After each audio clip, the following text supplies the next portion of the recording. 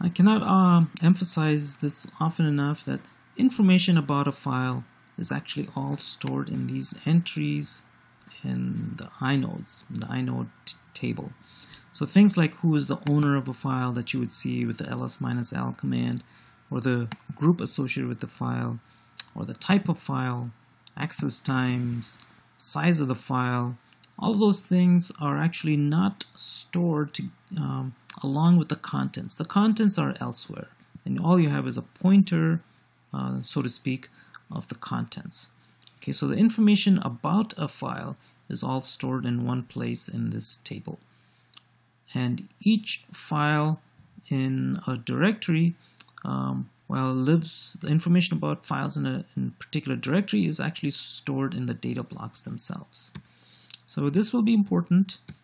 You just want to keep that picture in mind as we take a look at how information about a file can be accessed.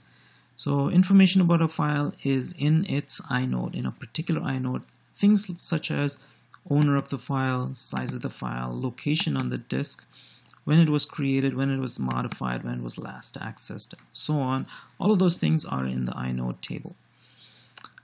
This information can be obtained by using the command line command stat, which we've used in the past, or C functions, and there's three of them, three main ones: stat, fstat, and lstat. Now it turns out we'll use lstat. The reason is that stat gives us information about a named file, but if you have a link, what stat does is it actually goes through all those levels of indirection to find the ultimate file, and then it gives you information about that, the destination, actually I should say the source. So just to go back and emphasize stat, what stat does is if you have something like this, you have a symbolic link, and you call the stat function on this file, well, this will actually go to here and give you information about this, what's stored in this inode table, not about what's stored in here. So that's useful sometimes to get information about the destination itself. So to do that, for that reason, we will use lstat. There's also a related function, C function, called fstat, but this is information that you get for an opened file. So oftentimes we won't want to open a file to get information about it, and so we'll have to use either stat or lstat. And as we saw, lstat does exactly the same things as stat, except it works differently for links. So for that reason, we will use lstat. That's the most, you don't have to, but that's the most general way of dealing with files, getting file information. So how do we use these functions? Either lstat or stat work the same way. You have to give it a path, which is just a string. Just remember, anytime you see a car star, it's you can guess that it's a null terminated string, and this will be treated as a constant. And then what it does is it takes a pointer to a struct of type stat, so this is a stat struct, and it puts in information into this area of memory. So you, the programmer who's using stat, will have to allocate a chunk of memory and take that pointer to that chunk of memory and pass it to the stat function. The stat function will look up the information for this, whatever this file is, indicated by this path, and fill in the fields of this struct with the relevant information for this file. So you, the programmer, have to set aside this memory. That's the thing. So before you call stat, almost all the time you have to malloc or have some struct set aside for doing this stat query. Same thing with fstat. Only difference is you don't give it a file name.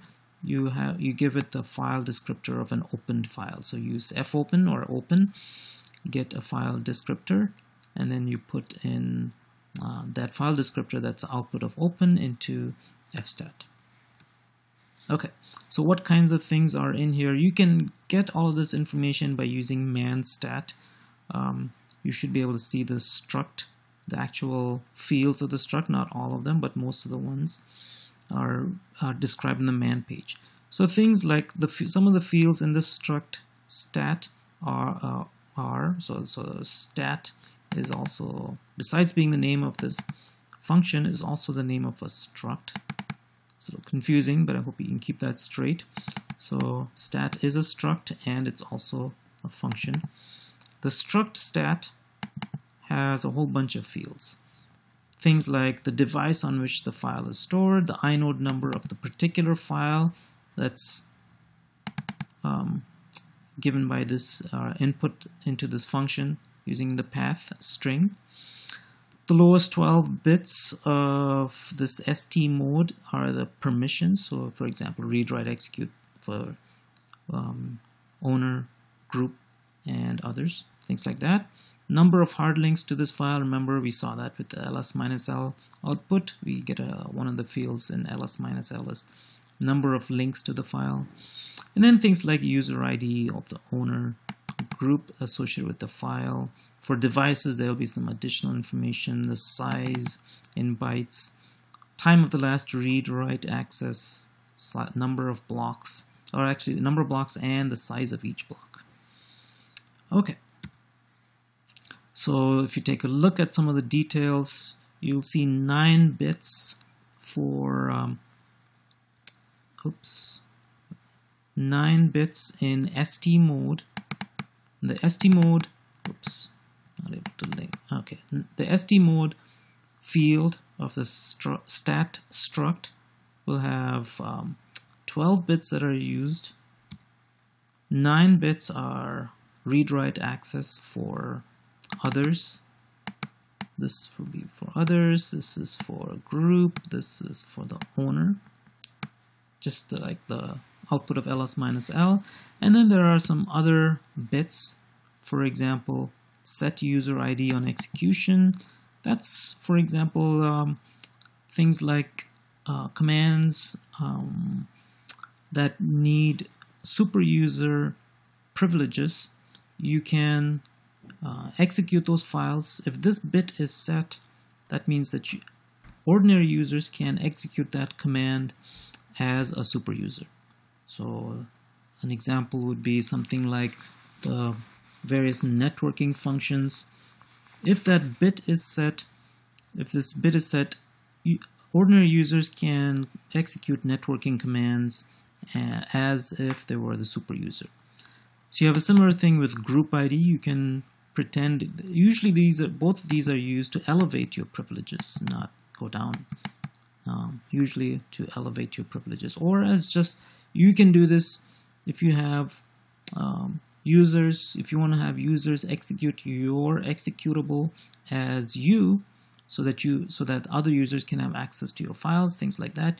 You can set your user ID flag. And then finally, there's also a saved text image. This is also called sticky bit. It was used for a different purpose completely, but now it's used for things like /temp. So this set user ID on execution is for executable files. When the program is run, you switch to the user ID of the owner of the actual file. So you, for example, can give other users access to your files by setting the user ID of an executable file. Same thing with set group ID on execution. And this is typically used, like I said, it's used to elevate privileges, to run commands as if you were the super user. Now there's the third bit in this special set of 3 bits is saved text image. Now the name comes from the fact that on older systems, if this bit was set, then the executable image of, let's say this was used for executable files only. It's not true anymore. But let's say, for example, vi. If in the vi command, the vi executable file, we set this bit, then this image is saved in memory even after a user quits vi. For as long as the system stays up, and so that if someone else uses VI, it's ready to go. It's saved in memory. It's actually, it used to be that it was saved in swap space, but that's not important. It's just that it was a fast way to load up a command that's going to be used by a lot of people. So you save it in memory. Once the first person who runs VI, for example, in this case, it would be slow, but then once it's loaded up, anyone else who uses VI, it'll be fast. So that said, it's no longer used for that because it's just there's too many problems with doing this. The way it's used in current systems, in whether you're talking Mac OS X, Linux, Unix, any of these, the way it's currently used is it's used only for directories. So in a directory with a sticky bit set, only owners of a file can remove or rename files. So a typical example is /temp. Everyone can write to files, but only the owners. So all users can write to the /temp directory, but only the owners can rename them or delete the file. So /temp, usually everyone can create files, but if you could delete other users' files, even though you're not the owner, well, that would be bad.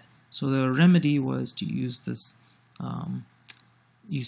to set the sticky bit of /temp of the directory, not the files, and that allows everyone to write, but only the owners to rename or delete. Okay, so those are some of the details, maybe more than you wanted to find out about some of these some of the file information. So that's all of those things, those 3 bits along with permission bits constitute 12 bits, and that's all comes from this field in the struct called stat, and you can get all of this information by using the stat command. So by using the stat command, you get a pointer to a struct which contains all of this information. Okay, so next up we will take a look at some directory functions. So far we've used simple functions for files, so open, create, read, write. It turns out you can use those for directories, but it's a lot better to use special functions just for directories.